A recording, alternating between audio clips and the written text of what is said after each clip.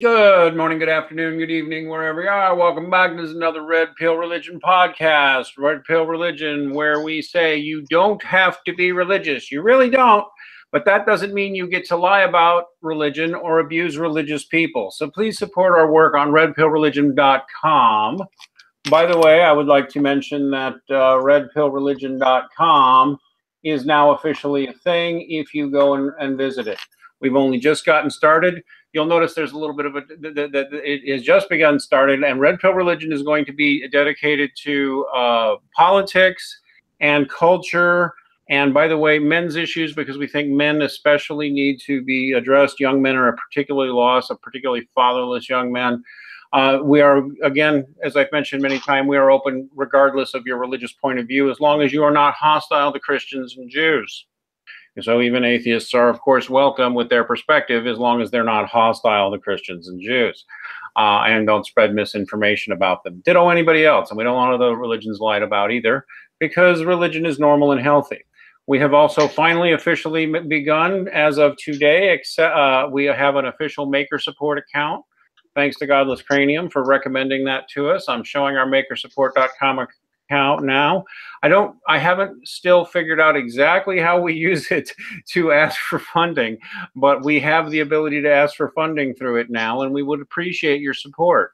We also have, if you go to redpillreligion.com, actually we don't have it up yet, but if you go to escapingatheism.com, we take PayPal and Bitcoin. We do need your financial support so we can continue to grow this operation and fight against the forces of tyrannical secularism and secular globalism. All right, and so please give us a like, please give us a subscribe. Also remember, we were suspended from Twitter for hurting an atheist's feelings and or for the politically wrong opinions. So anybody who would tweet this out and tweet it out to the affected parties would be very much appreciated by the team. We've got stuff going on tomorrow night. We got author Suzanne Vanker. Tuesday we got Jim Preston from the. We're going to be talking about men's issues for the next 2 days, actually. Also, I noticed recently, and I can't help but go ahead and indulge in what my Jewish friends call Schadenfreude. I just got word that Jimmy Medicare, with whom I have crossed swords and whom I think still did me dirty, nevertheless recently destroyed, completely eviscerated Allison Tiemann, the phony, fake honey badger, the phony, fake, non-men's human rights activist who stole the Honey Badger Brigade with the help of ideological sellouts at A Voice for Men. The only thing I would Jimmy, I love you. All is forgiven, buddy. Please kick her again some more for me. You weren't mean enough. And by the way, while I've been after you, Jimmy Medicare, for a year and a half now, I think, to just give me a private conversation so we could understand each other better. If you still won't do that, I will take you up on your offer to come on your show. I would love to give you more dirt on the fake phonies at Honey Badger Brigade and the shit they've pulled and the fact that they're all frauds. And I got a lot of info on that. I'm happy to share with your audience. You can even still make fun of me, but you'd be better off making friends, Jim, because we always have agreed more than we disagreed, son. We just misunderstood each other in the beginning. Anyway, I'd love to hear from you. Everybody would send this to Medicare, too, with a thank you. I may even put up a special second one with this, because really, the biggest thing, this all does relate, too, because some of the biggest pukes in the atheist, rationalist, skeptic community are the main reason why Honey Badger Radio is such a disaster zone now. No, not you, Jimmy. Anyway, let's go ahead and get to what we're actually about here tonight. We're doing a little more on this Aron Ra video. Now, again, as I've mentioned, we don't just make fun of atheists here, but I mean, because we've got to do other things. Atheists have nothing new to offer the world. They really haven't. Just the same regurgitated crap. Still out of deference, here it is, Aron Ra. We're looking at parts of 3 knockdown arguments against the existence of God, all of which suck, by the way. But calling this video the 3 knockdown arguments against God is an insult to atheism. Well, you know, right. It's not even as good as Bertrand Russell's Why I Am Not a Christian, which is still a disaster of a bad essay. But yeah, this is we did the part like the first half of this video last night. We're coming back for more of it too. This is just to help people see not only where he's wrong. See, we want everybody to know we're not Christian apologists here, and we do bring in people of other religions. I'd be happy to bring in one of my Jewish friends to eviscerate. I could actually, I'm pretty sure I could get one of my Orthodox Jewish friends to come in and eviscerate Aron Ra on his New Testament scholarship. They don't even believe in Jesus, and they could rip you to shreds. That's just, and they could destroy Richard Carrier too. That's an open offer to the whole atheist, skeptic, rationalist community. I know me so many Orthodox Jews who are smart. I can get one to come and tell you why you can't trust people like Aron Ra or Bible Reloaded or Richard Carrier for your New Testament scholarship, because you guys are so awful. You're so retarded, and you've got no excuse for it. By the way, we did the first part last night. We're doing this part now. Why don't we set it up? White Engine, you're going to more or less take the lead on this one, and we're starting on what is it? 1430. So should I just play it, or do you want to say something before we start? Oh, by the way, White Engine, our friend, and everybody, go subscribe to his YouTube channel. And Philosophy Tiger, the filthy Protestant tiger. Say hi, Tiger. Hi, everyone. I am the abomination in the room. All right, so set us up, Engine. You want me to just start playing right now, or you want to say something before I do? Okay. Aron Ra is what I'd call a venerated nobody, like Sarkeesian. He basically started out as Delahunty's lapdog on the Atheist Experience, which is basically pretty much the atheist version of the Joel Osteen show. For some reason, I always found it hard to take him seriously, but since he used to don that 90s Undertaker Genghis Khan look, I originally thought he'd be at least mildly interesting, but after listening to him for quite some time, I found him no different than the rest of the ideologues. Just as condescending, just as irrational, just as theologically illiterate, just as try-hard know-it-all. And as you can see in this video, he tries way too hard. Yeah, I call it aggressive ignorance, and it turns into a career for some people. If he put this much effort into being an actual productive member of society, he could do wonders.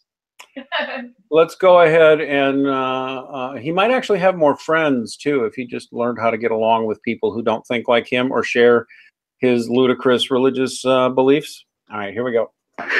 Third, yes, the only thing that we know about God at all comes from a book that is full of things that are wrong, that we've proven are wrong. Mm-hmm. I'm sorry to say this because we've been raised to believe that the Bible is the Word of God, and that the Bible is the pinnacle of all wisdom, and the Bible has all these secret codes and messages, and it takes all these experts to be able to work it out. But the fact is, we know there is no archaeology that supports the Bible. We can't verify that Solomon ever existed, much less David, much less Moses. We know that Moses didn't exist. While Solomon and David might have been overlooked by archaeological artifacts, Moses never lived. The Exodus never happened. And this was admitted, the first time I've ever heard a public statement about this was by a rabbi giving a Passover presentation where he said that every archaeologist, except those with they're devoutly religious, and that's the reason that they are archaeologists to begin with, every archaeologist who didn't get into it for that specific bias has admitted that the way the Bible describes the Exodus is not the way it happened, if it happened at all. And now we know that it didn't happen at all. Prove your extraordinary claims, which you haven't, by the way. Oh dear, oh God. Okay, I'm sorry, Engine. Go ahead. You're in charge. Aron Ra does not know theology at all, and he doesn't know history at all. Basically, we have ample evidence that the biblical scholarship affirms that the Hebrews were Canaanite dissenters. That's a fact. Not even the Bible denies that. It just adds that they had Mesopotamian lineage through Abraham's dysfunctional family. But anyway, we know that the Canaanites were slaves in Egypt. Okay, like their ancestors.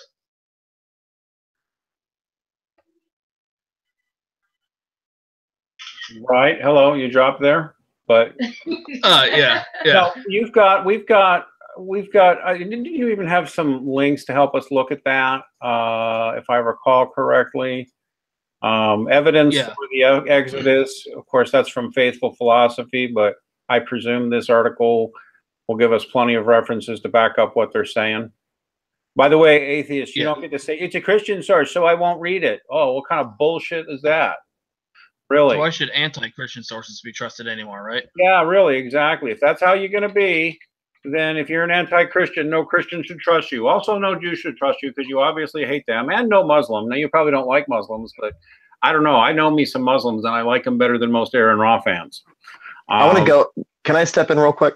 I want to just to drive us forward. Just remember that if you say that because it's a Christian source, it's biased and it's untrustworthy, then you're committing the genetic fallacy. I can do the same thing to your sources. Genetic fallacy just destroys your credibility altogether. Yeah. Now I kind of wish I had. I didn't think of it. I should have asked Rabbi Oliver to come in here and answer for the because Rabbi Oliver's a friend of ours. See, here's the thing, atheists. When you're atheists, you have no religious friends. And sometimes when you're religious, you have no friends outside your religion, but quite a few religious people have lots of friends of other religions. I know me some Muslims, I know me some Jews, I know me some Hindus, I know me some paganistic theists. I got a friend here, Autumn Storm, he swears he's the true form of witchcraft and that it's misunderstood. We're going to be talking about that in the next few days. I have such a wider variety of friends than atheists do. And I'm sorry, most of the shit he just said about there not being evidence for the Exodus is garbage. And there's even people who don't believe in the Bible who will tell you it's garbage. Here's one from James Bishop's blog. By the way, these are all in the low notes, guys. So, you know, we've got all these articles for you to go ahead and check references on. But we also know from the archaeological record that David and Solomon existed. We know that. So he's just... Yeah. And anyway, as for the rest of his bad history, this is a guy who thinks Carrier is a credible scholar and said he was impressed with D.M. Murdoch's work, and that woman was a fucking loon. He does know his science, though. I will give him that. You know, at a popular science level, Aron Ra does know the science. His science videos are somewhat impressive. That's where his talent is. But even there, he is cramped and doesn't understand science at all, and he's not honest about science. Otherwise, he would have honestly addressed the peer-reviewed data on near-death experience, and he would have realized by now that the so-called skeptic debunkers are full of it and are misrepresenting the scientific data. He would know that the digital universe theory and the Big Bang theory and the cosmological constant and information we have now in neurobiology showing that the mind extends beyond the brain and its chemistry and is immaterial, i.e. you have a soul. We have all kinds of evidence for that. If Aron Ra is good, he's probably good at like 1980s level basic introductory stuff because he's completely behind the times. Materialism is garbage, and there's ample evidence for the supernatural and an afterlife and some sort of prime mover, Aron. We've got the evidence in the peer-reviewed data now. Shoes on the other foot. Prove your extraordinary claim. We don't. Just like prove your extraordinary claim Moses didn't exist. By historical standards, if the only evidence at all for Moses was the Bible, that would still be historical evidence that there was a Moses, and you would not be able to say he didn't exist. Right, you're not going to find any statues or monuments dedicated to a nomadic leader in the Jordan. Yeah, which had limits, not strict prohibition, but limits on graven images. It's not honest. You've got a mighty burden of proof there to say you've proven that Moses didn't exist. I mean, to be honest, I mean, even still, as a Christian, if I found out that Moses was mythological and a pastiche of a bunch of other characters, it wouldn't shake my faith that there was a God, and it wouldn't even come close to shaking my faith in other areas, because it's been known by Christians and Jews for thousands of years that the Bible does have poetry and things you might call mythology referenced in it. Again, I doubt your claim about the historicity, but even if of Moses, but even if it were so, it wouldn't really change that much for me. And he's using the Bible to argue against his so-called debunked Bible to prove that there's no God or something like that. I doubt he's ever read Aristotle or Plato. Yeah. Another thing he has to realize too is that there are plenty of references, such as the tabernacle, which can be reconstructed. There's references throughout Exodus, which actually details various buildings pretty much to the T. When you actually understand the terminology used in the Hebrew, you can actually see those buildings in archaeology. You can whenever it talks about the Ark of the Covenant, you can construct that rather easily, except it will be very, very expensive because part of it is gold. But at least you can you can substitute things relatively cheaply and make a model of it, and you can carry it. It works. Yeah. Oh, but he has okay. So should we? I'm sorry. Should we keep going? Because we after this, I want to just make this clear. Okay. Since most of those who object to the Exodus, or just about almost all of them, say that the Egyptians never mentioned the Hebrews in Egypt, but of course I don't need to mention that the Egyptians would never record their stoush with Moses. Like, I know he didn't bring it up, but I just want to clarify this. It's not speaking from an apologetic standpoint, but the Egyptians were known for erasing and/or rewriting history when it made them look good. Just like Ramesses II's battle with the Hittites at Kadesh. And although we have evidence of a peace treaty, which means that battle objectively ended in a tie, the Egyptians still boasted victory anyway. There's also there's also the incident in which Akhenaten, that heretic pharaoh who worshipped God alone, but somehow thought he was the sun, he was erased from history due to his religious uncompromising and intolerance with the priests of Ra and Amun. He was so reviled that even his son, King Tut, and the rest of his family were erased from history. Until the 20s, that is, which is why King Tut's tomb was discovered intact, because grave robbers weren't aware of Tut's existence. And not to mention, Tutmosis the third attempted to erase Hatshepsut from history for some odd reason, presupposing that she wasn't Bithia, who rescued baby Moses from the Nile, and it was erased from memory, probably due to her having brought Moses into their lives. Then there's also the fact that Pharaoh Merneptah was bragging about how he eliminated the seed of Israel, the first outside mention of Israel in the archaeological record. But these are just few examples of Egypt hiding their shame. So why in the fuck would they care to mention their defeat by a desert god revered by their lowest slaves, to the point where all of their gods were subsequently humiliated through the plagues? If word of their disgrace got out, Egypt would have been the laughingstock of the ancient world. And Canaan, Babylon, Troy, and Moses, the biggest traitor in history, why would he get a mention at all? And to top it all, the same year that the Exodus occurred and Moses was given the Ten Commandments is probably the same year Tutmosis III gave up on his annual campaigns, which lasted almost a couple decades, if I remember. I know the chronology of Egypt's history is not consistent even among Egyptologists, but even if we go by some of the proposed traditions, that's where we end up. The most powerful pharaoh of them all, humbled by God itself, and what better pharaoh to make an example out of besides Ramesses II? But we know this couldn't have happened during Ramses' reign because there's inscriptions of a stele of Amenhotep III, who ruled between the time of Tutmosis and Ramesses, which makes mention of Transjordan nomads they call the Shasu, wandering the desert and worshipping the one they call YHW. Now tell me, how is it that 3rd century Jews who never set foot in Egypt and invented the story from cloth knew so much? He's going to get to that later, that the story was manufactured in the 3rd century BC. Go ahead.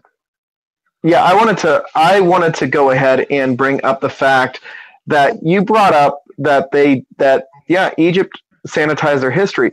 But what's really interesting is the Hebrews did not do that. The Hebrews left the shame of their leaders within the text. In fact, there's very embarrassing moments about David. There's very embarrassing moments about Solomon. Heck, they have a whole poem called "A Song of Songs" about him and his girlfriend. It's actually a text in scripture. So it's a whole text, actually. It's 8 chapters long.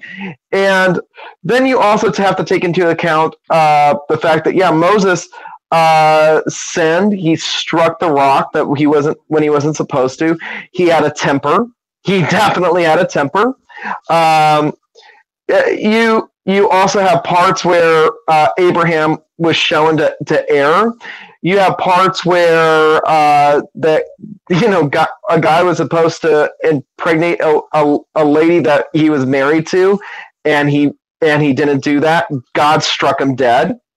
There were people that entered there were people that were part of the Levitical lineage walked into the temple when they weren't supposed to. Actually, the tabernacle, tabernacle, and it's God had to strike them dead. So when you're talking about embarrassing moments, they kept this embarrassing stuff in their history, There's a lot which shows an enormous. Yeah, it shows a lot of credibility. All right, you want to keep going? Yeah, I have one more thing. There's a thing called the Minerva Stela as well, in which that's what I mentioned. Okay, sorry. The Minerva. The thing about the text of the Minerva Stela is, even though it's trying to talk about Egypt destroying Israel and whatnot, there's a problem with that one. Yeah, I know. But what's really interesting, it's enemy attestation for Israel. Why would they mention them? That was long after it happened, though.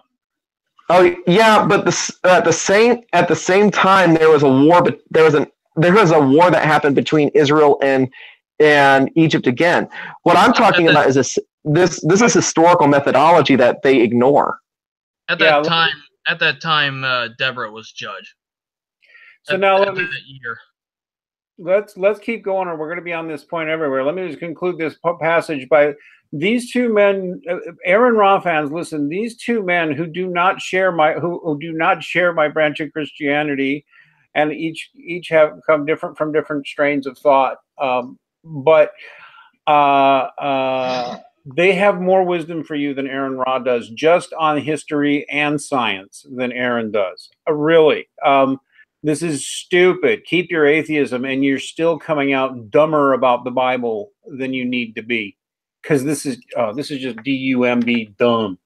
Let's push through. And already works for me. Does it? Good to be the king. But the story, and you can find this. In that's not it. That's 1601 to 1730. You want me to go to straight? I'm sorry, 17. You wanted 1601 to 1730? Okay, no problem. I'm sorry. Apologies to the audience. We could use your donations to get better equipment and more polished production. We really could. Nobody's doing this kind of work on the internet but us. Anyway, all right. So where am I starting? 16? Yeah, to 1730. Right here. But it didn't happen at all. Moses is not mentioned in any work prior to 250 BC.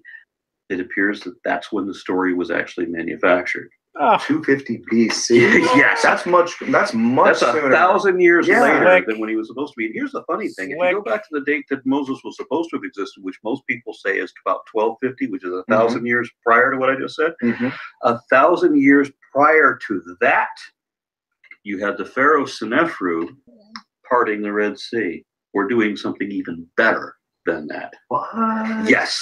So while you had in the story about Moses where he puts up his hands and the Red Sea parts, you have something even better going on that's already part of the folklore.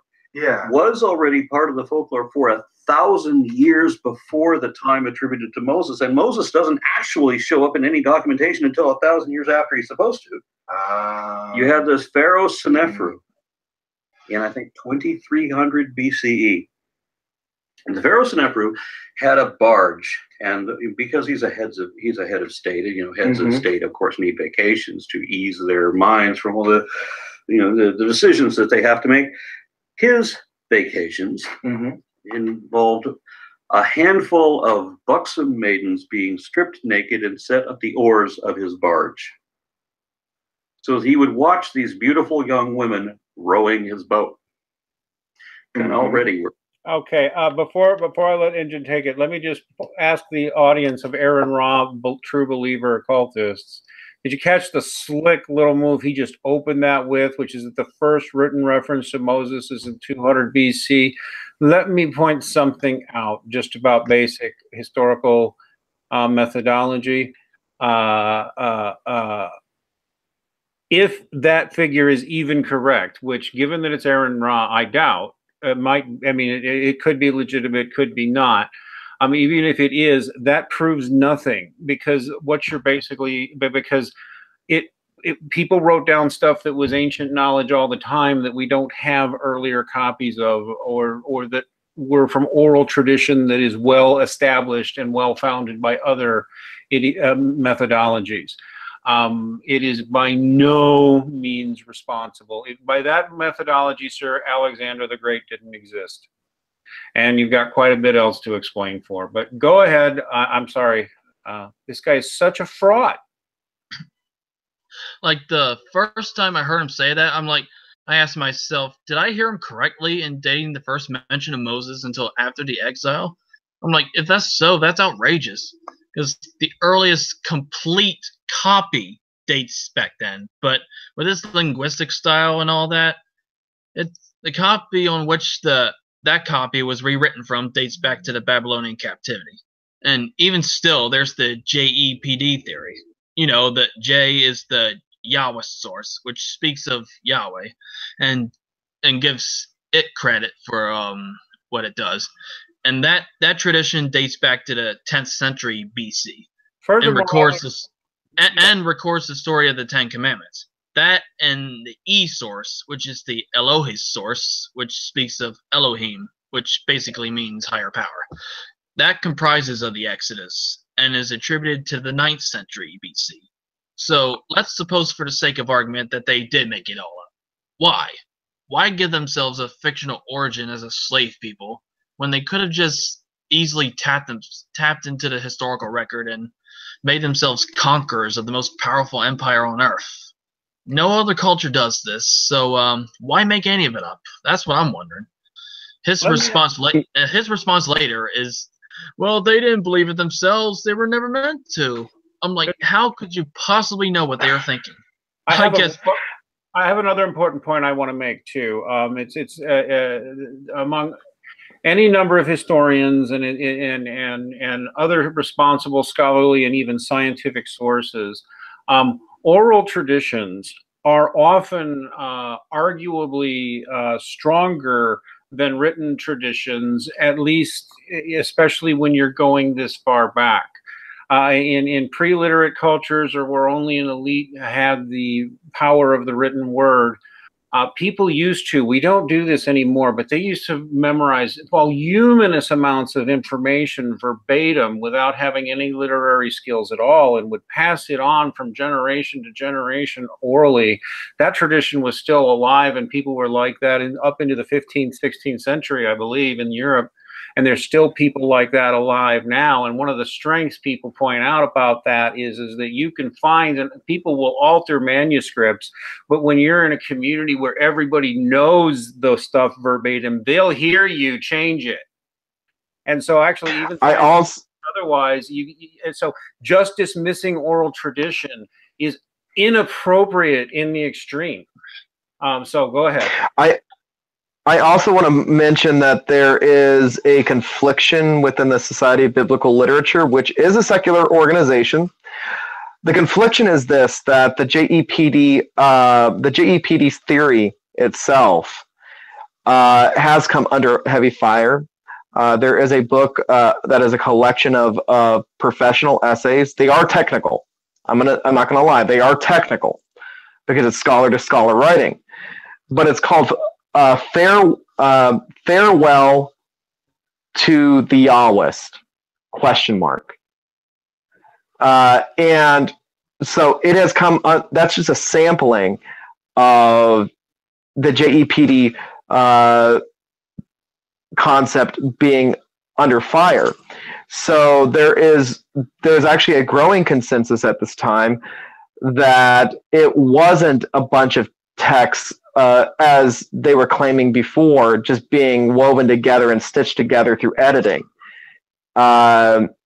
It just shows too smooth of a transition. Now, the one that actually does show that it has been kind of stitched together through editing is like First Book of Enoch. There are abrupt breaks between the books in it. When it comes down to the Torah, it's very, very smooth in transition. So the JEPD source claim is being shown more and more to be unlikely.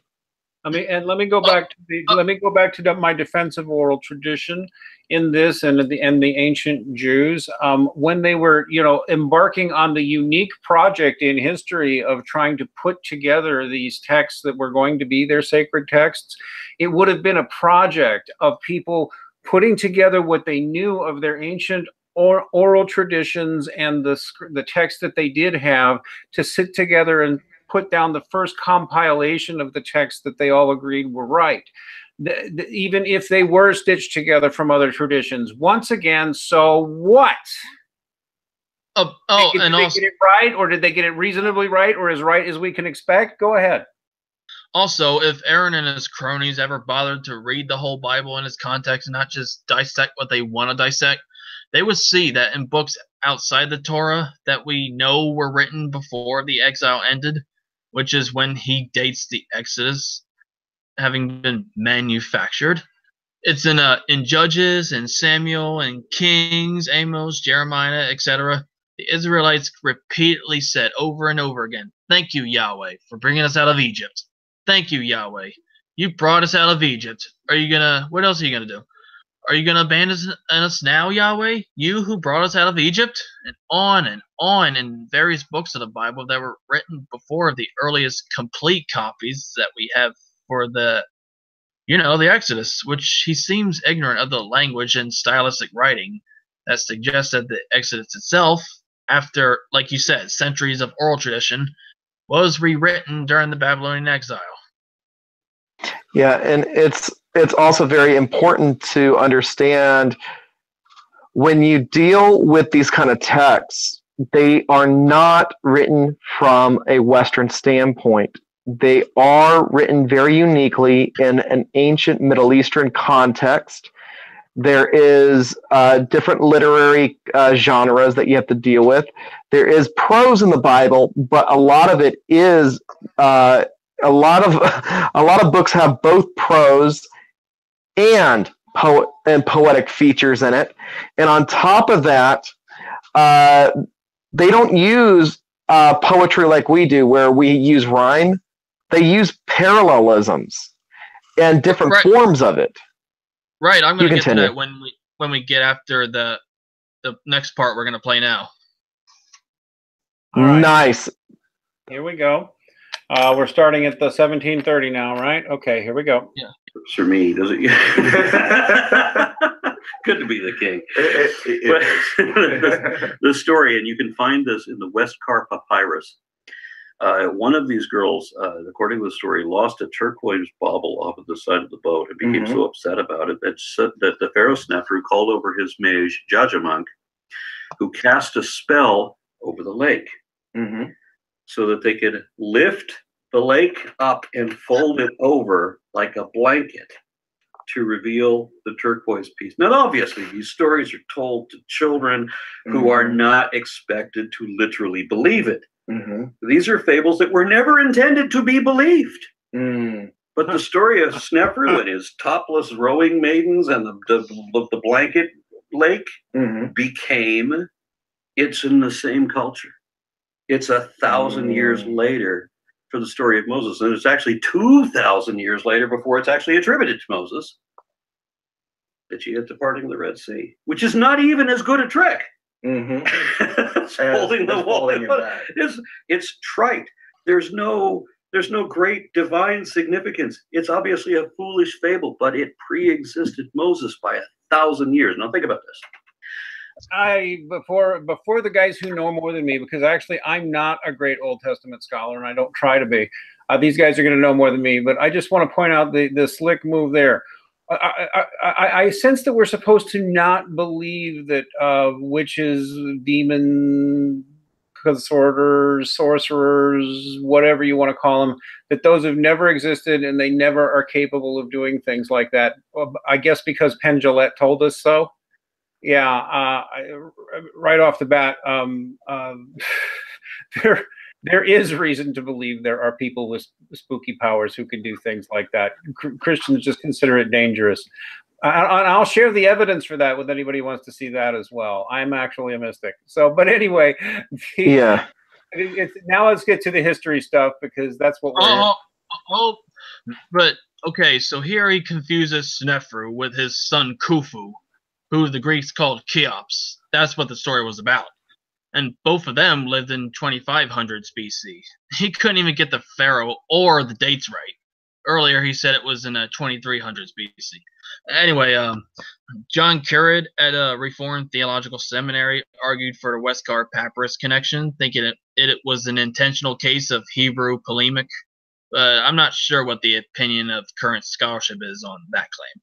Like, I know writers like Isaiah explicably relate the Reed Sea, not the Red Sea, the Sea of Reeds, that crossing to the Canaanite myth of the splitting of Judge River, which was a title of the Canaanite Litanu, aka Leviathan in Job's, Psalms, and Isaiah, which Leviathan, who he'll get to later, and contrary to what the young earthers will tell you, was not a plesiosaur dinosaur in the ocean, but the mythic personification of watery chaos. Cross's book on the Song of the Sea in Exodus 15 dates that poem to around the late 12th century BC and makes a very compelling case that it was designed to interact with the West Semitic chaos dragon motive, which I've also heard Michael Heiser claim the same.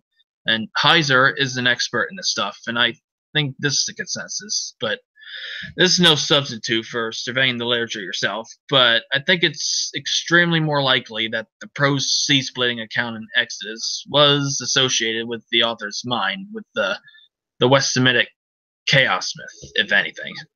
That's what our earliest version indicates, and that's what everyone in the Bible seems associated with afterwards. But in conclusion of that, it seems that the sea crossings mythic substructures would have been indigenous to Israelite culture.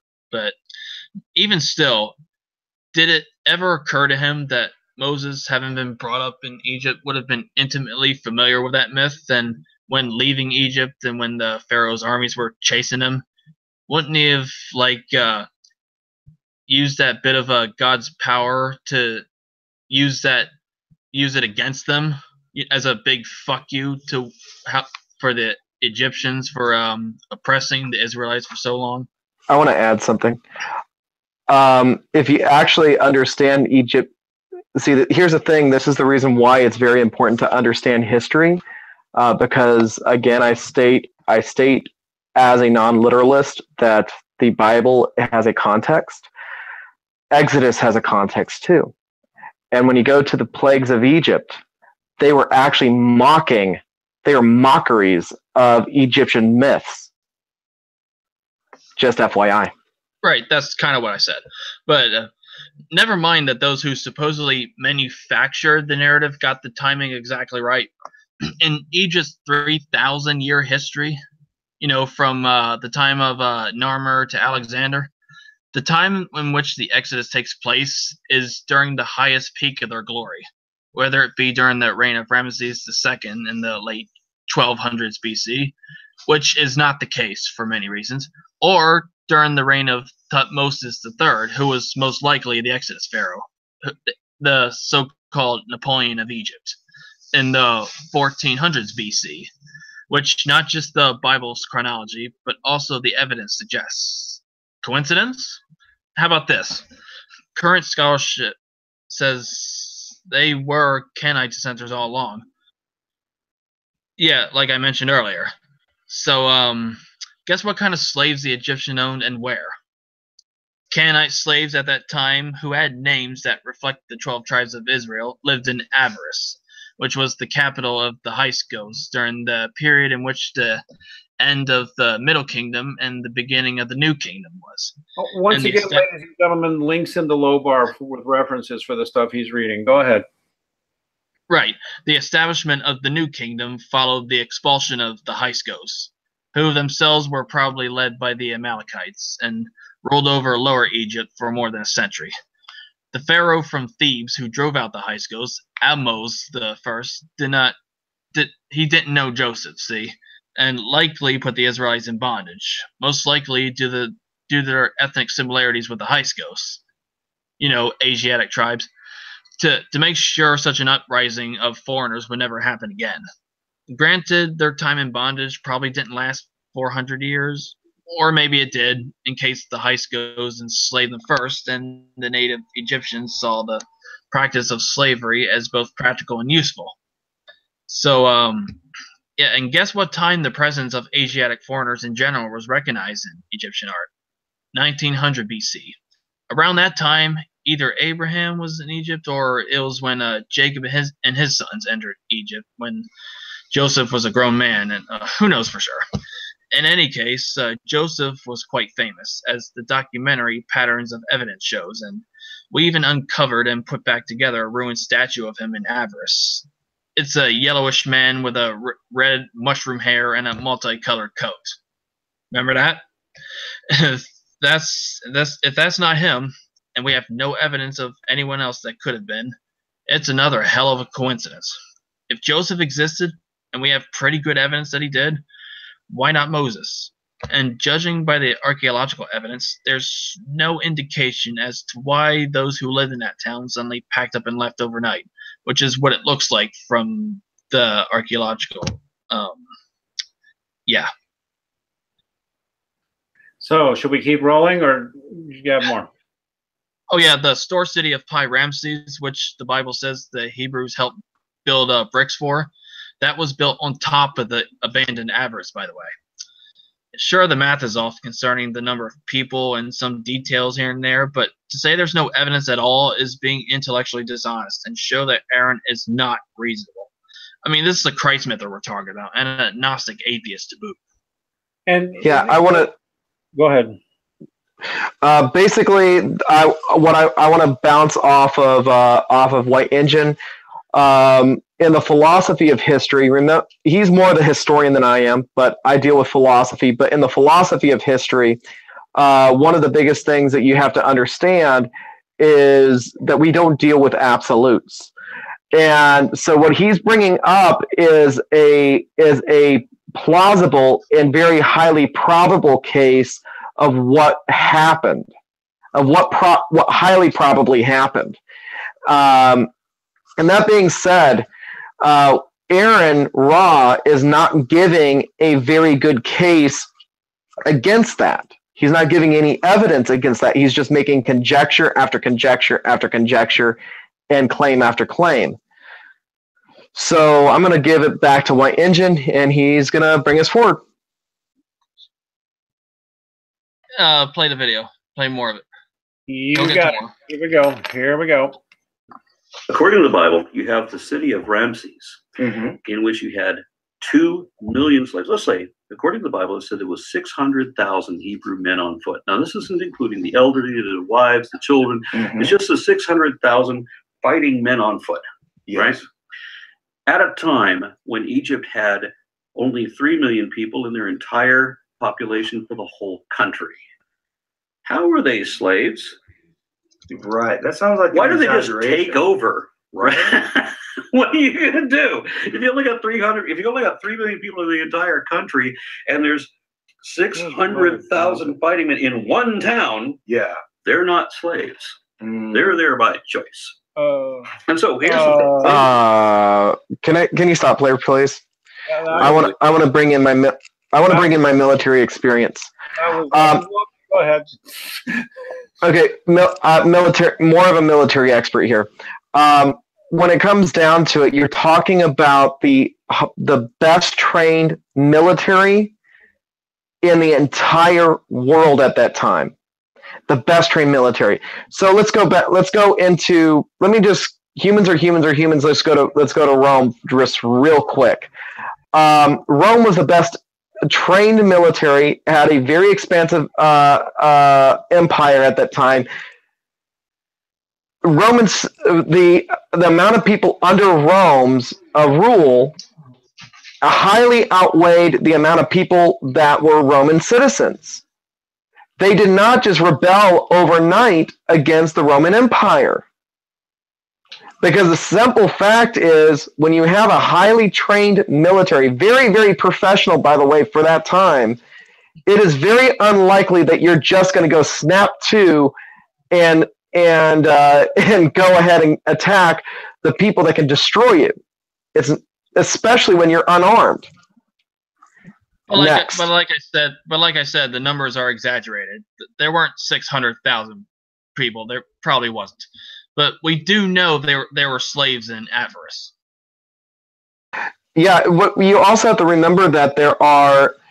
Here's the thing. Here's the thing. A lot of people forget about in ancient Middle Eastern literature. There are exaggerations in Middle Eastern literature, and including hyperbolic victory speech, which we'll get into later. Basically, these exaggerations, do they really matter for the validity of the text? Oh no. Yeah. They say that our faith depends on the Bible being that 100% inerrant, perfect Word of God, which I don't hold myself. I know that the Bible is not by any means inerrant or perfect. The Word of God. It's inspired by God, but it's not the Word of God. The Word of God. The Word of God was the 10 Commandments and what Jesus taught. Everything else was man. Well, what we have to remember too is the Bible itself, the scriptures themselves. To say that there isn't human agency in there is going against thousands and thousands of years of tradition that says otherwise. These exaggerated numbers were a natural thing to a Middle Eastern, a Near Eastern mind. They would have not taken that high number in a literal sense. So either way, it's not hurting the scriptures being inspired because of the simple fact of I'm going to give it over to you. He's going to talk more later. Just keep playing.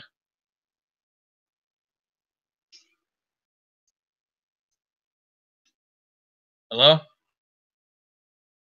I apologize. I was going to say I was still muted. I'm going to say we are approaching the hour mark. I'm going to continue. I'm just letting you know we're approaching the hour mark.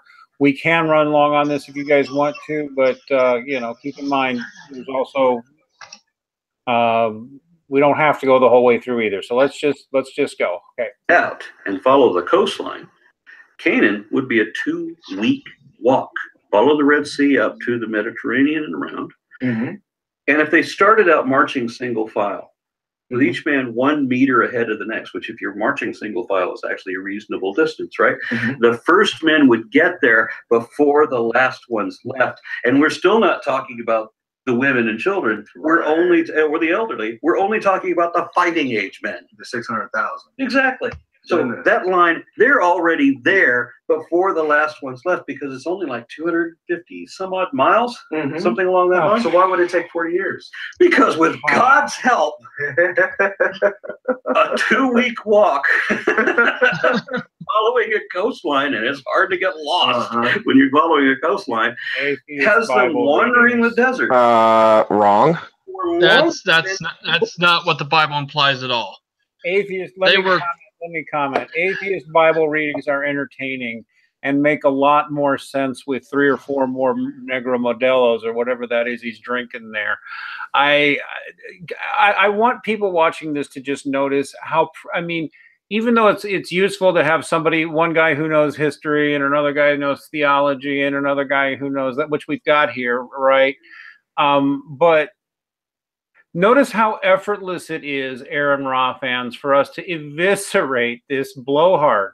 What's he selling you? He's selling you atheism and anti-Christianity and making you feel better about yourself, like you're now superior.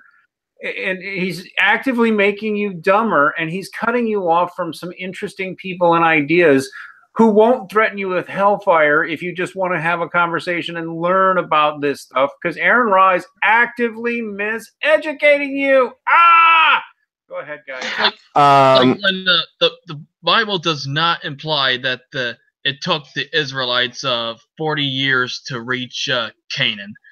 Like it took them like a while, like took them a while to reach Mount Sinai, which that's another topic. That was in Arabia, not the Sinai Peninsula. But anyway,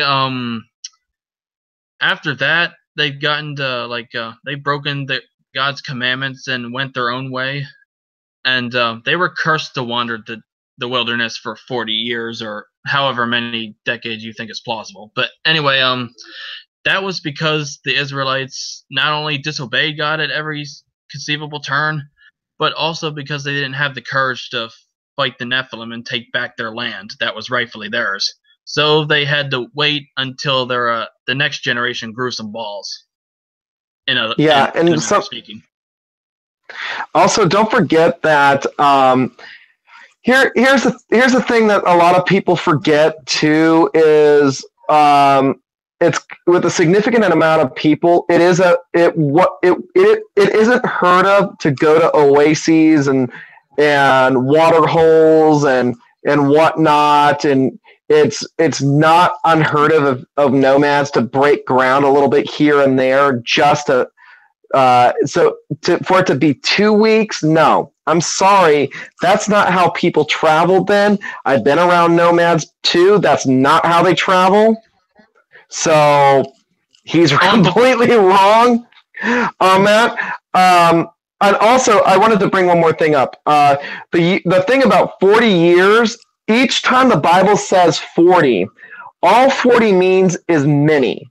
That's all it means. It's a rhetorical device that just means many. It's a stylistic number that appears all over the Bible.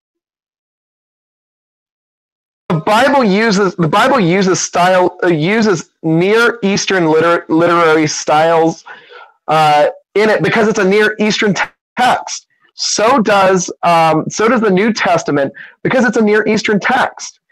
The thing about Aron Ra is he's eisegeting, not exegeting, eisegeting the text with postmodern 21st century new atheistic lenses, which is not how you do this kind of stuff.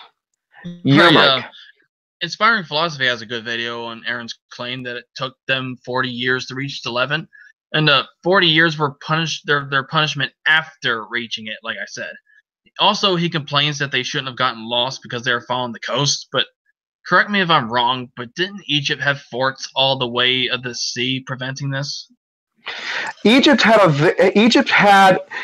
the thing. What people don't realize when you look at the map of the Egyptian Empire, the coast of Canaan right there, before it became Judah and the 12 tribes and blah blah blah blah blah.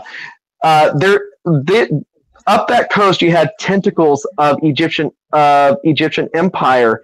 So it was not as easy as this guy makes it out to be. They can't just go up the coast and woohoo, we're there. This is a whole different world.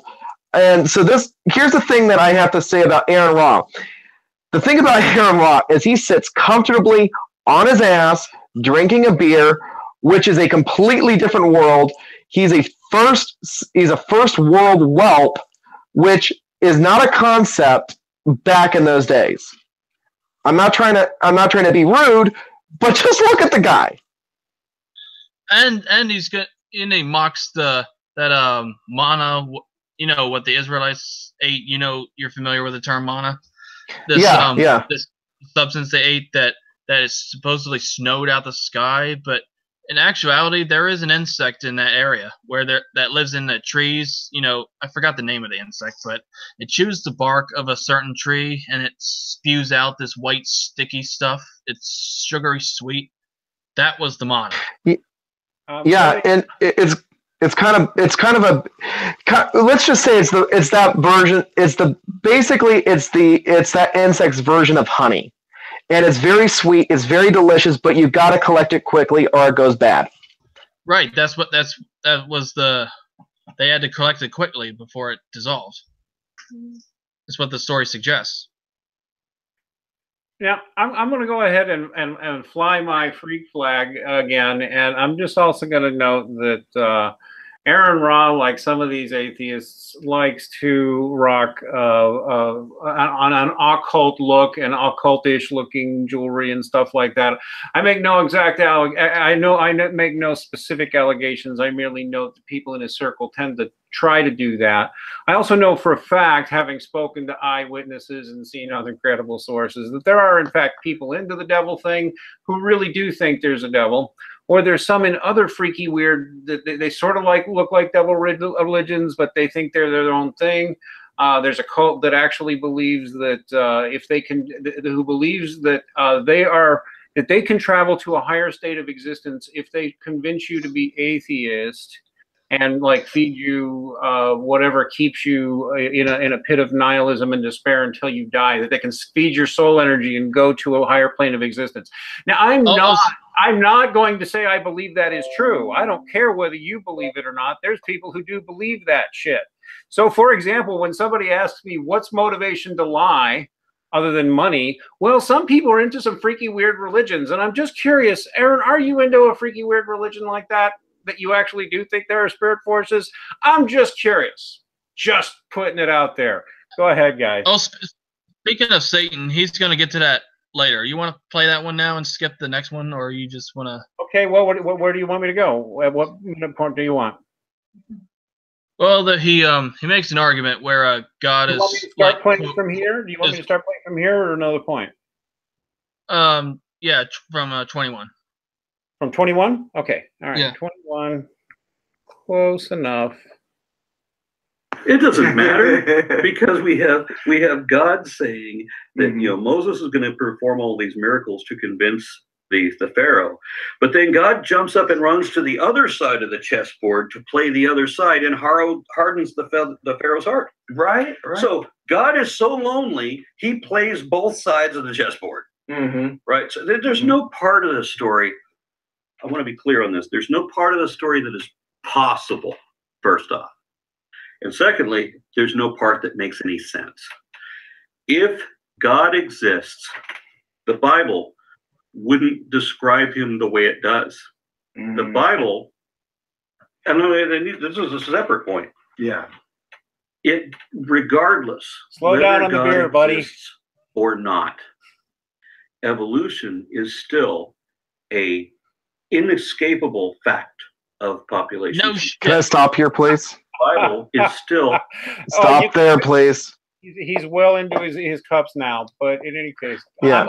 I used to be a professional drunk. I notice when I see it. But anyway, yeah. Here's the thing. When it comes down to the Hebrew of Genesis 1, it actually allows for evolution. It is not it's not structured. It's from the Near Eastern mentality of the text. Does not show that they had a young Earth creationist mindset when writing that. And on top, wow, that guy blows my mind to even say something like that. Go ahead. Anyway, I do agree with him that he's gonna get to later that the creation chapters in Genesis intentionally interact with Mesopotamia modus, but the Jews were just giving credit to God itself.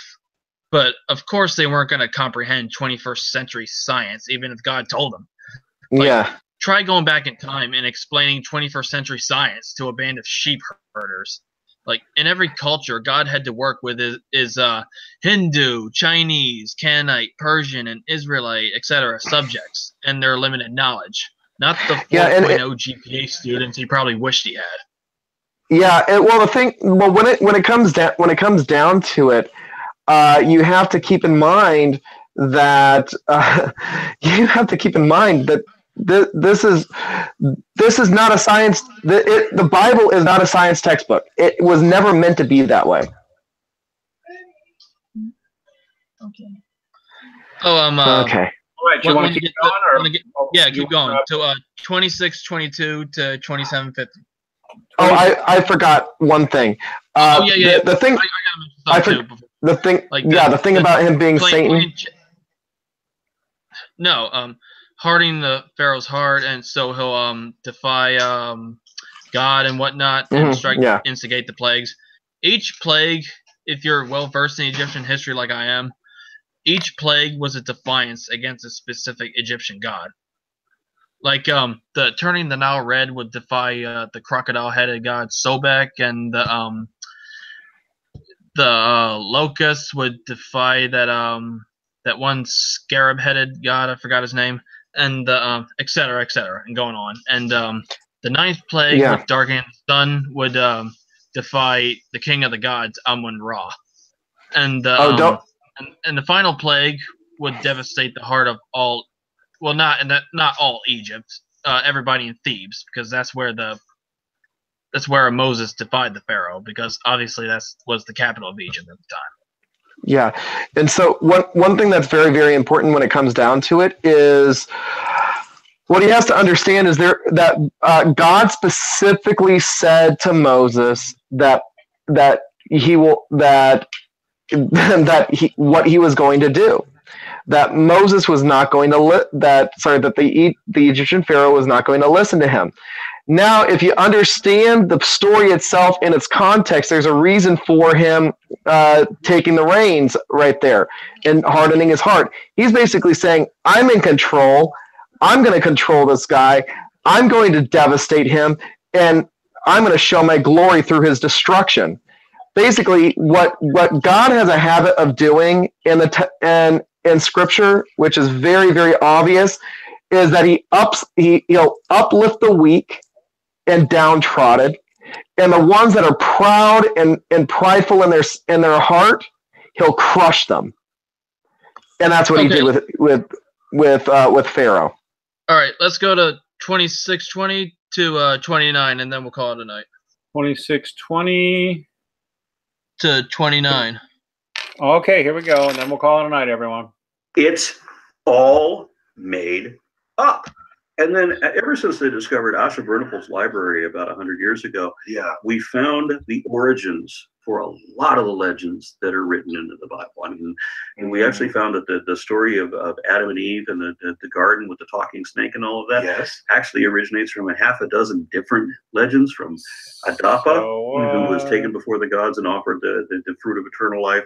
And he was told in advance to refuse whatever they gave him because they might offer him the food of death instead.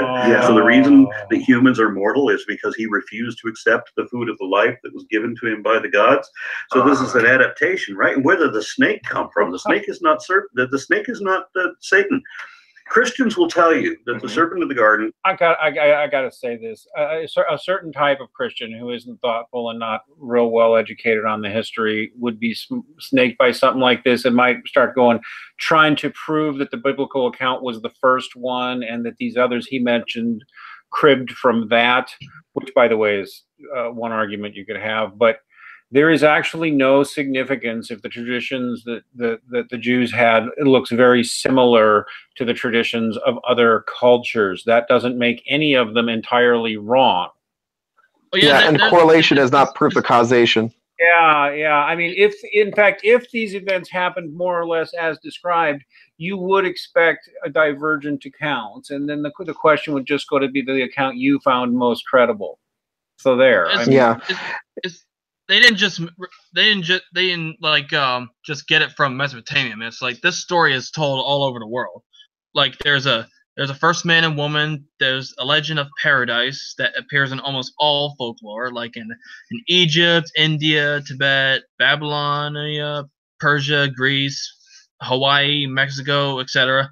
Most of these Edens had forbidden trees and were supplied with serpents or dragons that stole immortality from men or otherwise poisoned paradise. So both the serpent and the fig were probably phallic symbols behind the myth.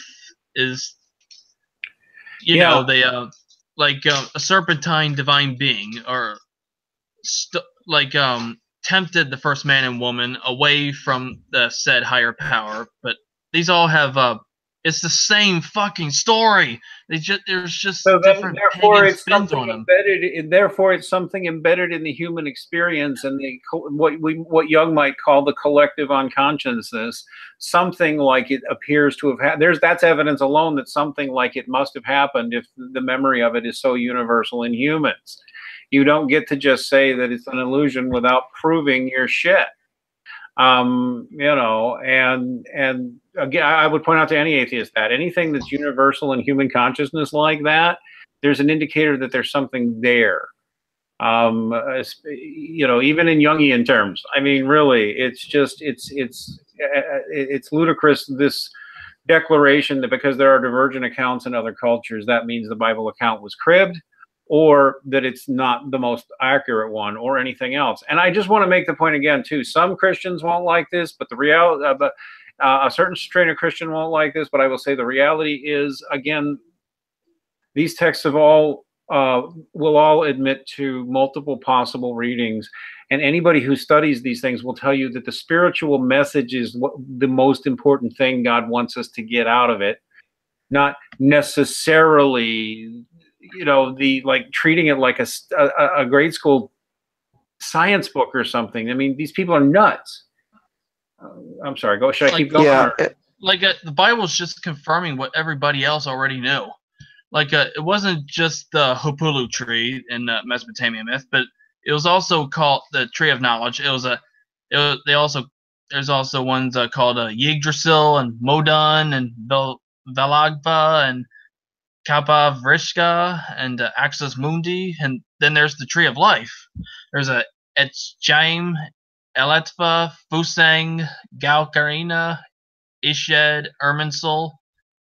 They all had most of them all had a forbidden fruit or drink of some sort. And so basically, what we realize is there was a long time ago some source they got this from. Some source.